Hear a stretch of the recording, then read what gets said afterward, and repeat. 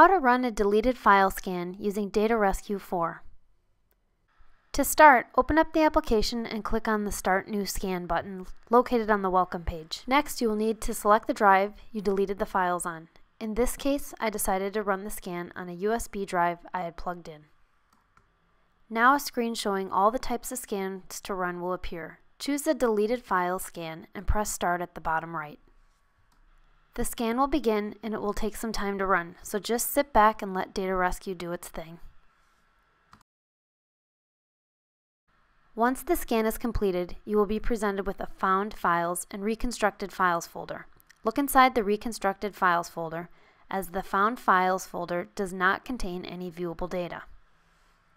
As you can see, Data Rescue sorts out the files by file type and file format, so simply navigate to the type of files you wish to recover. Preview them to keep sure they're the ones you're familiar with. Checkmark it and recover it to an external drive.